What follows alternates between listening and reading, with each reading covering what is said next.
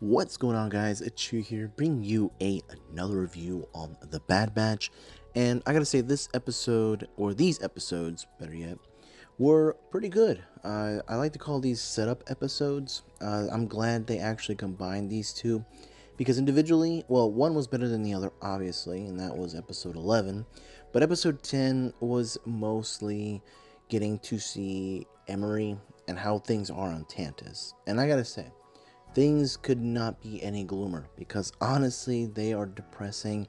I'm very sad for these children who are in this horrible situation. And that's what we focus on. We see these three test subjects, as well as an arrival of a child who Cad Bane brought in, which honestly, Cad obviously knows that he does what he does, but unfortunately, I hate it. Truly hate that's how things are with him. It's all about the money. And speaking of money, we see that things are not looking good for Hemlock. We see that Tarkin actually calls him and is wanting to know about why he needs so much funding. As we know, the project Necromancer is a top secret thing that maybe even Tarkin is not even privy about. So I'm not surprised, but it looks like Hemlock is also working on maybe the origins of Dark Troopers, who knows, but he wants all the money he can get, and understandably so. And so for Tarkin to reach out to him, it's not a good thing. It's definitely not. And he's basically been warned that if this project is not going to go in the direction that is basically needed, that he's going to become a liability. And we know how the Empire handles situations such as that.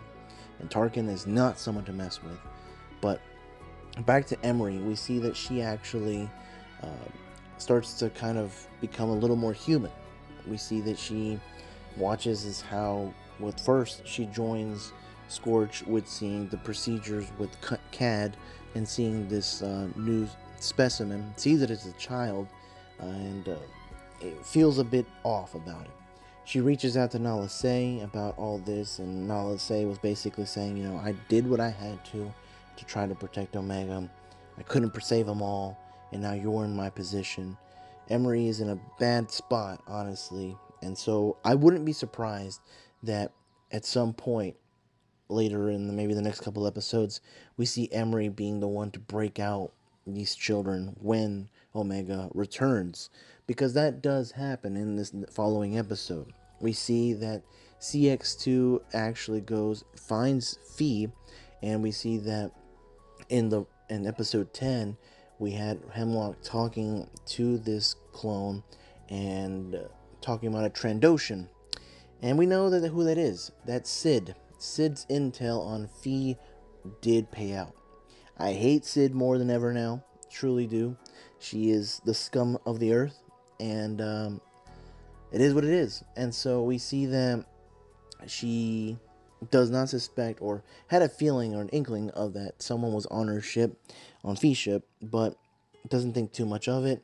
Unfortunately, we see that this clone is able to track down the following batch and just returns to or arrives to Pabu in the same area in which, or same cave as where Asajj was hiding. So, and meanwhile, we have the batch actually trying to get ready to go and head out. They're packing supplies on the Marauder. Everything's, I feel like they should have been doing this a while ago. Like when Asajj warned them, I feel like they should have already started packing the following day.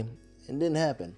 And so we see with Omega being tracked down pretty easily by the clone, as well as finding Crosshair and everyone else, we see that he takes out Wrecker and the Marauder, which is unfortunate, truly, because Wrecker does get knocked out by explosive. He said he basically gets knocked out because he saved Gonki, and we have him being unconscious because of the explosion, and seeing the Marauder just being destroyed really hurt my feelings, man. Like, I'm not gonna lie, I love that ship. It was a very beautiful ship. Honestly, seeing it gone really breaks my spirit. And unfortunately, with Wrecker out, that just leaves all the work for Crosshair and for Hunter, as now the Empire is there. They brought their reinforcements, and they just basically just light everything on fire. We see the destruction of boats, people's houses being ransacked. Things are not looking good. Omega, of course, is on the hiding. Wrecker is basically being looked at by AZ. He's unconscious, and we have Hunter basically kind of telling Crosshair and her, look, you gotta hide. I'm gonna go see if I can find a ship and get us out of here. Unfortunately, Hunter also kind of runs into his own issues. We see that he almost successfully takes the ship over, and we see that CX2 takes out the pilot of the ship that he was on. He's okay. We see that he lands in the water, no big deal. However, this puts a really bad wrench into their plans. It's a bit unfortunate. Also, I want to give props to Shep. He in this episode, being the mayor of the island, he could have died easily, but he honestly was just gun ho, like, what in the world? Why are you attacking my people? And he could have died, honestly. Like, props to him stepping up, being the leader of his people. Unfortunately, that didn't mean much in the end, because we know that their objective is to find Omega, and this dude is cold. He said he basically would do almost anything he had to in order to achieve his goal, and he does. And speaking of Omega and Crosshair, as they're with Wrecker, they start discussing what they need to be doing. And the problem is this: Omega offers the worst and only solution that they have, and that is that she returns to Tantus, let herself be captured, sparing the people, giving them a chance to regroup. But we see that her idea is that I'll keep a tracker on me, and you can track the ship, and we can get the coordinates to Tantus, because we need to get back there. Anyway, so we haven't been able to successfully find him, so let me be captured. And for Crosshair, that is the worst thing ever. He does not want her to be captured. He doesn't want her to be returned there, especially now with things being on a time crunch. We know that with Hemlock, he needs results. He needs to present this to the Empire, or else, they'll cut that project and not worry about it. Unfortunately, though, Crosshair lets her. He's still angry. He's still willing to, still kind of be a spotter. Maybe even tries to take out the clone. Unfortunately, Omega, gets taken. And as she's leaving, we actually see that her stuff gets confiscated. And it's up to Crosshair now to get the shot, to get onto his ship, to track it. Unfortunately, at 53% of accuracy, comes back and haunts him, and he misses. So now we see that we don't see his face, but we kind of see that body, his body just basically deflate, because he's missed his shot. He's not able to get it, and now we see how she's basically being taken away, and there's very little to no hope for Crosshair. And what sucks is, him feeling defeated, Wrecker being unconscious, the team, the people on the island feeling defeated after losing almost everything.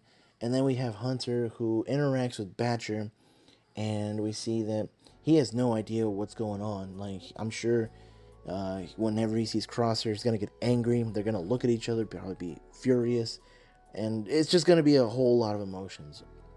So Omega, unfortunately, has been taken back.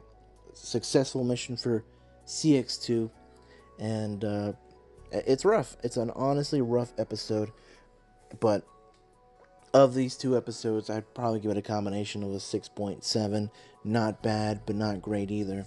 The second episode, or the first episode, being a little lower, and I feel for those kids, and now Omega might even rile them up. So who knows? It might be something kind of cool.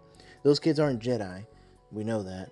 Those kids are just, have a high midichlorian count, enough to be noticed. So we'll see. Things are going to get spicier from here on out, guys. But let me know what you guys think. As always, stay safe, take care of yourselves and others, and I will catch you all later.